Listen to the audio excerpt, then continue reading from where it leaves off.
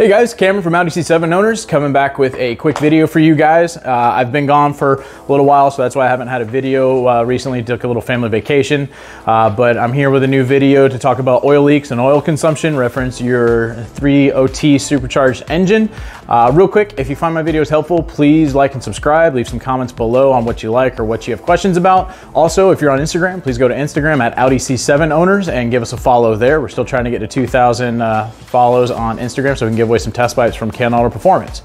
So anyways, let's jump into the topic today. I've got my handy dandy list written on a piece of cardboard because that's what I had in the garage.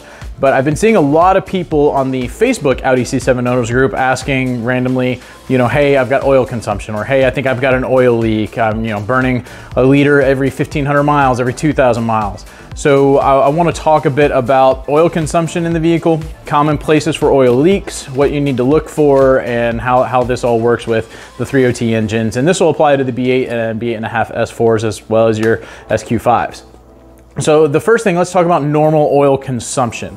Audi says that a liter every 2,000 miles is normal. I think that's what people have been told, and that's absolutely not correct. These cars, when they are running correctly and in good working order, should not be burning hardly any oil inside of 5,000 miles. By the way, for all you people that don't live in the United States, I'm sorry, I'm not converting this to like kilometers. I'm just not going to. Hopefully you guys can bear with me on that one. Somebody complained about that, about us saying miles per hour instead of kilometers per hour. But in any case, a liter every 5,000 miles, that's about normal if you're burning a liter about every 5,000 miles. Also, the intervals on these cars, I think I talked about this in my OBD11 video about resetting the interval. They say the oil change should be good for 10,000 miles. If your car's perfectly stock and you're just using it as a daily driver, then yeah, you can get away with that. But I would highly suggest moving your oil change intervals to change your oil every 5,000 miles for the longevity of this engine. It'll just last you a lot longer if you move to that. So in terms of oil consumption that you start need to be concerned of, if you start seeing that you're putting in a liter of oil every like 3,000 miles, that's where you want to start looking at things. And the first thing you want to think about is the type of oil you're using. If you're using Mobil 1 or Castrol or your typical Advanced Auto Parts off the shelf kind of stuff, then you need to start thinking about moving to a higher quality engine oil. And when I say higher quality, I'm talking about Rova, Liqui Moly, or Motul 8100 XS. Those are the three that I have ran in this car, and they've all performed extremely well and given me a really good longevity in terms of oil change intervals, and they've maintained the viscosity over the over the interval of having the oil in the car. Right now I'm running Liqui Moly just because I got it from FCP Euro, but it's like I said, Motul 81 XS, fantastic oil. Liqui Moly, good oil. Rova, good oil. So those three you're going to be good with. So if you're using kind of not as good oil, try to switch to one of those if you're seeing oil consumption, and you should see a significant improvement in that. If your oil is a little bit older, so like let's say you haven't driven 5,000 miles, but you've gone 6 months, go ahead and think about changing it out as well, because the longer it runs, the less viscosity it has. So we're gonna focus on leaks first and then move into types or issues that'll cause oil consumption. So before you do anything, you need to assess if you have a leak, right? Now a lot of people say, hey, I think I have an oil leak, but I don't see anything.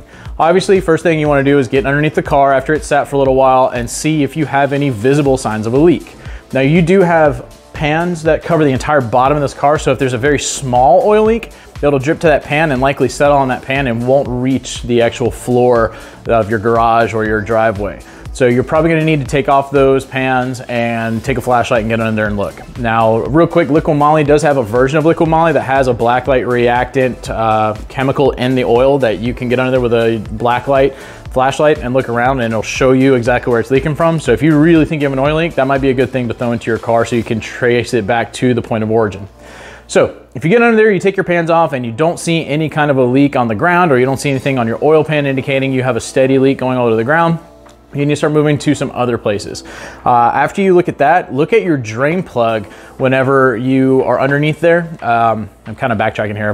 Go to your drain plug. If you're changing your oil via your drain plug, or you're having your oil changed from somebody that uses the drain plug and not a fill tool, then that drain plug, if it's not replaced, that OEM one is a soft metal. And the more you take it out and put it back in, the more it will deconform or whatever, it'll disfigure, and that can lead to an oil leak. Now, obviously, you'll see signs of that around the oil plug, with the drain plug, and you'll see it on your pan. So that can be a first one. If you ever do it that way, make sure you're always changing it with an OEM one, or replace it with an aftermarket one that has a magnet on the end to catch any kind of metal debris that may be floating around in your oil. So after that, you want to start looking at some other things that are on the upper side of the engine. The first one I would check out is going to be your oil filter housing. And we're talking about not only the housing, kind of like the shell that you pull off whenever you change your oil filter, because that unscrews, right? You're going to pull that off, and the first thing you need to check are for cracks. Those are plastic housings, and if somebody over tightens them and torques them too hard, it can crack those housings, the ones that come off the, we'll call it the bell housing if you want to. It can crack that, and if it cracks, you're gonna leak oil. There's also two separate gaskets that go into that bell housing. Well, only one goes into the bell housing, and that's the one that has a little tab you have to use needle nose to kind of pull out. There's also one that goes where the bell housing fits over to the oil filter housing itself that connects to the engine. There's a gasket there that a lot of people miss when they do their oil change. And if that gets loose, it's gonna leak oil. So make sure when you're doing your oil changes, you're getting both of those gaskets replaced. Now, a little bit deeper of a dive, but also relating to the oil filter housing, where it actually comes down and connects to the engine block. There's a gasket there, and it's not easy to get to. That's extensive. That's removing, you know, your supercharger and getting down into the engine. It's pretty difficult to change. I have seen, and it's not a common thing, it's more rare than not, but it's a gasket, you know, it can wear down over time, and if it goes bad, it will leak, and that kind of leaks out the back of the center valley of the engine, okay? And so it'll be kind of difficult to tell because it can be such a slow leak that as the engine's hot and it burns, it can burn off the oil before it reaches the ground. So if you're not finding any visible signs of an oil leak, you know, from your typical inspection stuff, that could be something to look into. Moving on from the oil filter housing and the bell housing there, your timing chain covers. You have two covers on the top of the motor, and then you have covers on the bottom of the motor. You might need to take your car to an actual shop to have them put on a lift to inspect this. You're probably gonna have to remove your intake on that side. You're gonna have to get behind the engine and really look. You can find, and hopefully I'll have a picture of the back of this engine so you can see what I'm talking about. But those gaskets, those are, I think they're RTV sealant, but over time they can wear out and oil can slip out the back of the engine as well. You should be able to see the lower chain covers if it's up on a lift, or you can get up there and get underneath your car without your covers on and look up there. That's where that black light reactant oil from Liqui-Moly will probably help you. But those are fairly common, not super common, but fairly common in terms of oil leaks, having oil leaking from the back of those timing chain covers, either the upper ones or the lower ones. After that, you want to look at your valve cover gaskets. Now, all right, real quick side note, looks like I actually might have a valve cover gasket leak. I was catching some B footage for the video, and I was in here and actually looking around and inspecting, seeing what I could see while I was just doing an inspection from the top of the engine. And it looks like I've got a little bit, it's a very small leakage, but it does look like I've got some oil buildup on the driver's side valve cover gasket near the front of the engine. Let me get this flipped around and I'll show you guys what I see. All right, so if we come over here towards the front and bottom of the valve cover gasket, if you look right there, you can see what I'm talking about right there in the hot spot. And then if I come around to the back, you can see some other grime and buildup down there. And that's very typical oil leak signs. It turns into this kind of like brown sludge that catches dirt and debris. And while I don't have the cleanest engine, I still make sure that it's clean of oil. That's not in any place that oil would spill and get to. So looks like you guys will be seeing a valve cover gasket change DIY video coming up in the near future. These engines, valve cover gasket leaks aren't incredibly common like you know, your 2-liter turbo FSI engines and the early Mark 5 GTIs. That was just a common thing. And you knew after 70,000 miles, you're gonna have to do your valve cover gasket. On these engines, I don't see it talked about too often, but it's an easy thing that you can pretty much do at home if you're pretty handy around this engine. Like if you can take your supercharger off, you can absolutely change your valve cover gaskets. So that's something to look into. A lot of people have talked about when they remove their coil packs and they remove their spark plugs or change, you'll find a little bit of oil on the inside of their, on their coil packs. A little trace amount of oil on your coil packs is actually fairly normal. If you're having a lot of oil when you do that, then you have an issue. But that's another area that you want to check for oil leaks. After that, in terms of other places, there's not too much else for an oil leak to occur on these cars. The thing about everything that I've talked about that's on the engine is if the engine's hot, you should smell oil when the car is just at idle. slowly burning off. If you're having an oil leak of that kind, you should be able to smell it. If you're having oil consumption, but you're not smelling oil burning off anywhere, then you need to start look at actual oil consumption in terms of combustion of oil inside the motor going out through your exhaust. And there's basically three main culprits for this. Your first one, and this is a common failure of this vehicle, is your PCV. If your PCV fails, you will burn oil like crazy. And we're talking probably having to put a liter in every 1,500 miles or so. The PCV should throw a code on your, on your ECU, but sometimes it doesn't. So that's the first thing, and you can kind of do an at-home test to see if it's failed, if you're not getting the code, by trying to turn the car on and then opening up your engine cap. And if it's got a large amount of suction where it's difficult to pull away from the engine, then your PCV is definitely failing.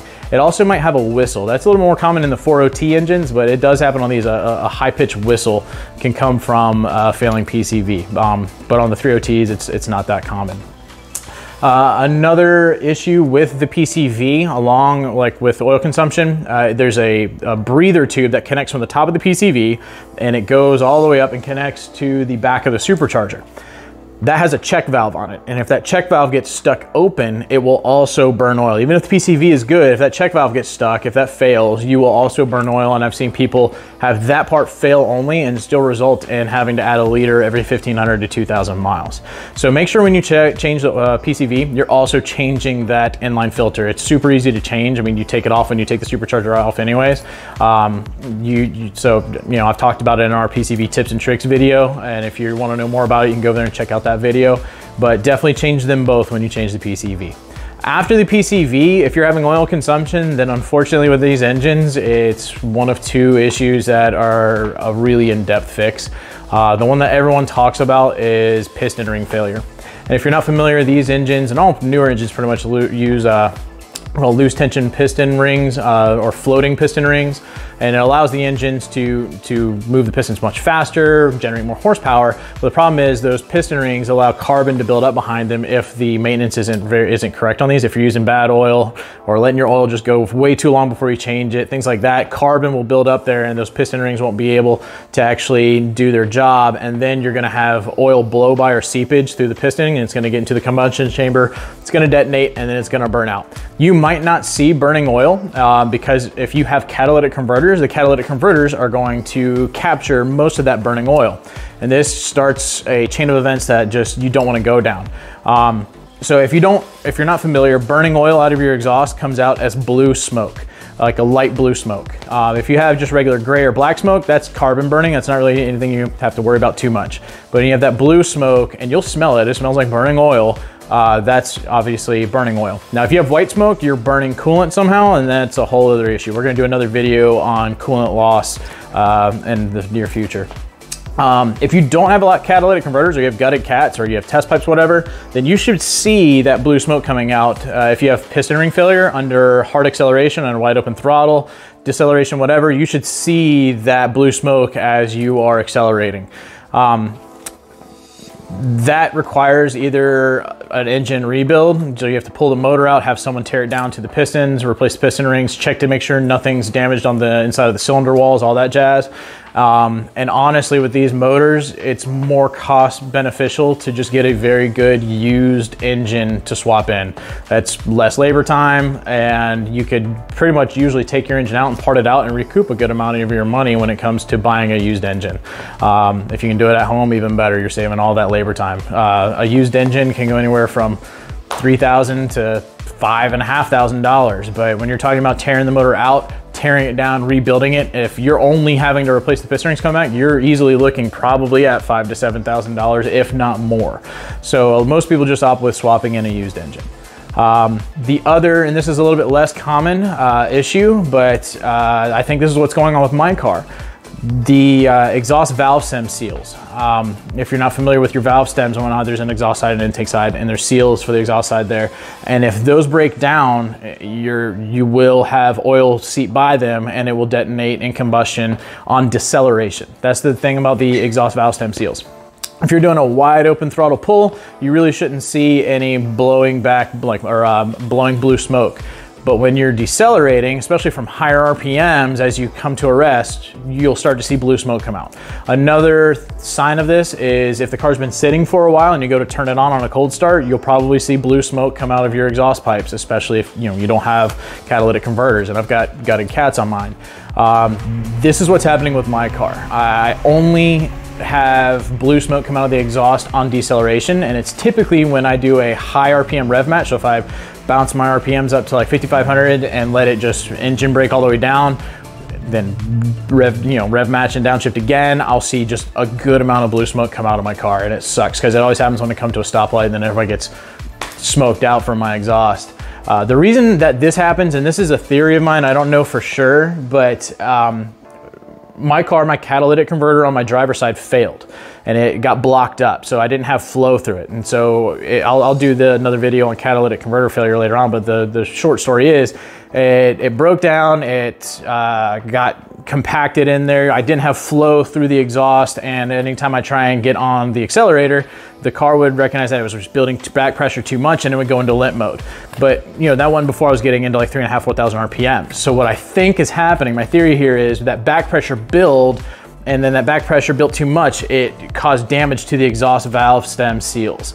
And that is why I've got exhaust seal failure now. Your catalytic converters on these cars are the major weak point, and if you are, if you're modified and you're really throwing a lot of extra horsepower at it, you're gonna have your catalytic converters fail even faster. And so it all just works in tune with each other here on this car, unfortunately.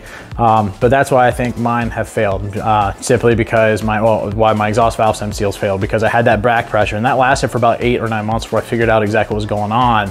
And so that's where I think I'm at. The positive way to identify if you have piston ring failure or valve stem seal failure is to get a leak down test performed. You can do a compression test, and that'll tell you like, yeah, there's something inside the engine that's not holding pressure.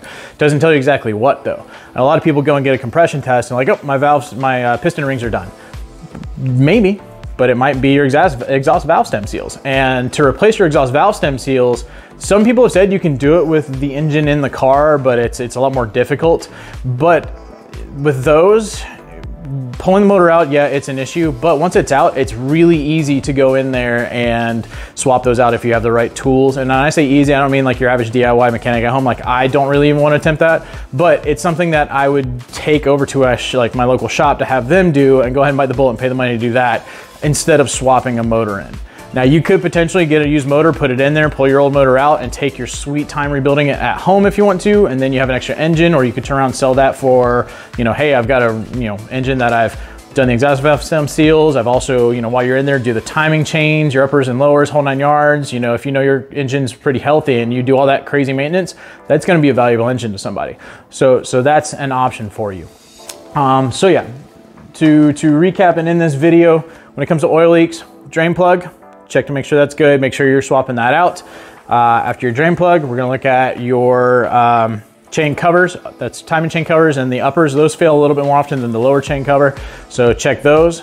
After that, valve cover gasket, make sure those aren't leaking. And then your oil filter bell housing, as well as the oil filter housing itself. Make sure all those gaskets are in good working order, and make sure your bell housing isn't cracked. After that, when it comes to consumption, PCV, that's gonna be, everybody's gonna have to deal with that if you have one of these cars long-term, so that's your #1 culprit. And then beyond that, we're talking about getting compression and a leak down test to determine if your piston rings or your exhaust valve stem seals are compromised. So I hope this video helps you guys in trying to determine what your oil consumption is. Just make sure if you are using kind of not as good oil, go ahead and that should be your first thing after you check for leaks. Switch to a much better oil, Liqui Moly, Motul, Rova. Change to something like that and see if that doesn't improve your performance. There are additives and things like that, and I really don't want to get into the additives just because we can spend all day talking about different companies and different additives. Liqui Moly makes additives that a lot of people swear by. BG Performance makes really good additives. I actually use those in my car, and those help. There's a video on that. But yeah, if you guys have any questions or comments, drop them below, like and subscribe, and we will see you on the next video.